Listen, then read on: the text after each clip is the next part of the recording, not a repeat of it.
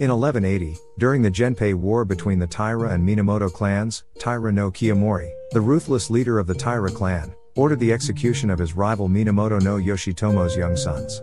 Among them, the 6-year-old Minamoto no Yoshitsune was spared due to his mother's pleas and was sent to Kurama Temple as a novice monk. Years later, Yoshitsune grew into a skilled warrior, ultimately avenging his family's tragic fate by leading the Minamoto forces to victory over the Taira at the Battle of Dan-no-ura.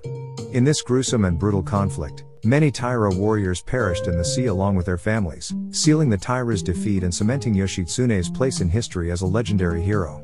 Want to know more about the history of Japan? Leave us a comment.